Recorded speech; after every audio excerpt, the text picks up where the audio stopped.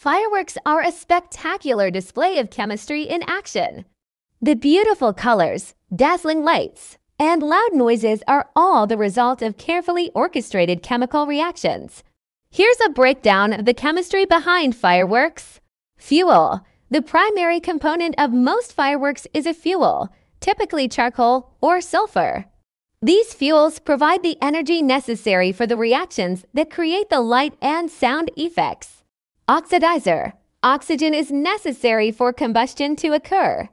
In fireworks, the oxidizer is often potassium nitrate saltpeter, which provides the necessary oxygen for the combustion reactions to take place. Colorants. Metal salts are responsible for the vibrant colors seen in fireworks. Different metal salts produce different colors when heated. For example, magnesium salts produce white light upon burning. Calcium salts produce orange light. Copper compounds produce greenish-blue flame. Lithium salts produce orange-red flame. Potassium compounds produce purple light. Strontium compounds produce brick-red light. Iron 3 produces golden flame. Sodium salts produce yellow light. 4. Binders and regulators. These are chemicals that control the rate of the reaction and how the firework burns. They ensure that the firework burns at the desired pace and that the colors are produced in the correct sequence. 5. Explosives. Some fireworks contain explosives to create the loud bangs and bursts associated with fireworks. Common explosives used include black powder, a mixture of charcoal, sulfur, and potassium nitrate, and flash powder, a mixture of aluminum powder and an oxidizer.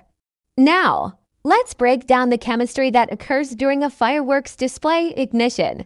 When the fuse of a firework is lit, it ignites the fuel.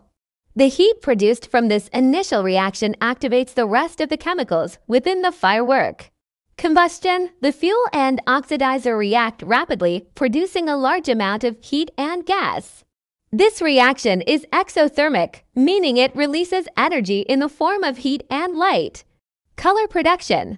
As the metal salts are heated, their electrons become excited and move to higher energy levels. When these electrons return to their ground state, they release energy in the form of light. The specific wavelength of light emitted depends on the metal salt present, giving rise to the different colors observed. Explosions. In fireworks designed to produce bursts of light and sound, explosives are included. These explosives rapidly release a large amount of gas, propelling the firework into the air and causing it to burst open.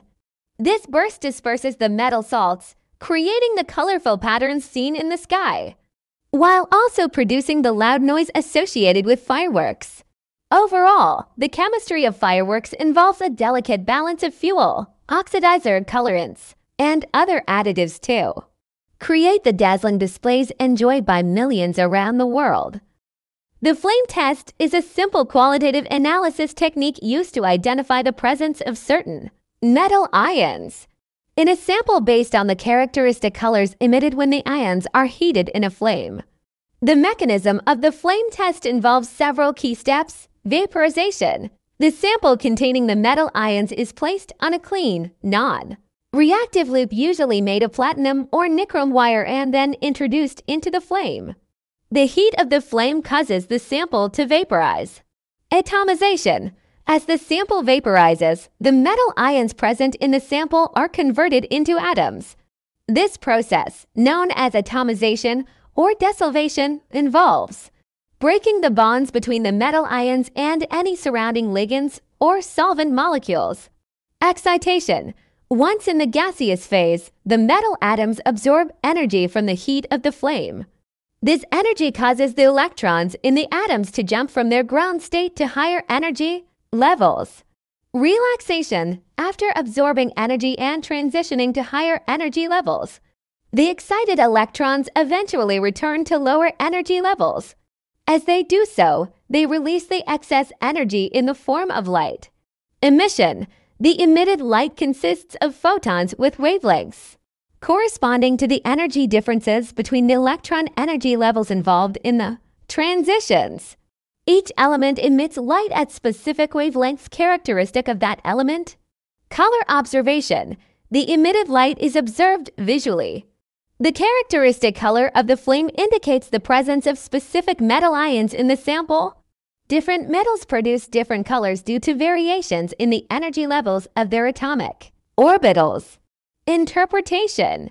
The observed flame color is compared to a reference chart or database of known flame colors for different metal ions.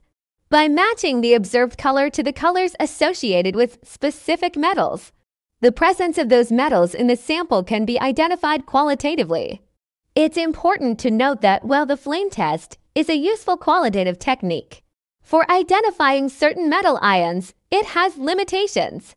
For example, some metal ions may produce similar flame colors, making differentiation difficult. Additionally, the technique is not suitable for quantifying the concentration of metal ions in a sample. Flame test chemistry, also known as flame emission spectroscopy, involves analyzing the characteristic colors emitted by elements when they are heated in a flame. This technique has several important uses across different fields. Qualitative analyses. Flame tests are commonly used in qualitative chemical analysis to identify the presence of certain metal ions in a sample. Each metal ion emits a characteristic color when vaporized in a flame, allowing chemists to determine which elements are present. Education and demonstration. Flame tests are frequently used in educational settings to demonstrate the concept of atomic emission spectra and the relationship between electron energy levels and the colors emitted by elements. They provide a visually engaging way to introduce students to spectroscopy and atomic structure. Forensic science. Flame tests can be useful in forensic science for identifying trace elements present in samples collected from crime scenes. By performing flame tests on residues or materials found at the scene, forensic analysts may obtain clues about the composition of substances involved in criminal activities. Environmental analysis. Flame tests can be adapted for environmental analysis to detect the presence of certain metals in soil, water, or air samples. Monitoring metal concentrations in the environment is important for assessing pollution levels and potential ecological impacts. Industrial applications. Flame tests have applications in industries such as metallurgy, where they can be used to determine the composition of metal alloys or to check for impurities in metals. The technique is also employed in quality control processes to ensure product consistency and purity. Art conservation. In art conservation, flame tests can help identify pigments or dyes used in historical artworks or artifacts. By analyzing the colors emitted during flame tests, conservators can gain insights into the materials used by artists and make informed decisions about preservation and restoration techniques. Chemical research. Flame tests are sometimes used in chemical research to study the behavior of metal ions and their compounds under various conditions. Researchers may investigate factors affecting the intensity or color of the emitted light, leading to insights into the underlying chemical processes. Healthcare. While less common than other applications, flame tests have been used in medical research and diagnostics. For example, certain elements present in biological samples or pharmaceutical formulations may be detected using flame emission spectroscopy techniques. Overall, flame test chemistry offers a simple yet effective method for identifying and characterizing metal ions based on their unique emission spectra. Its versatility makes it valuable across a range of scientific disciplines and practical applications.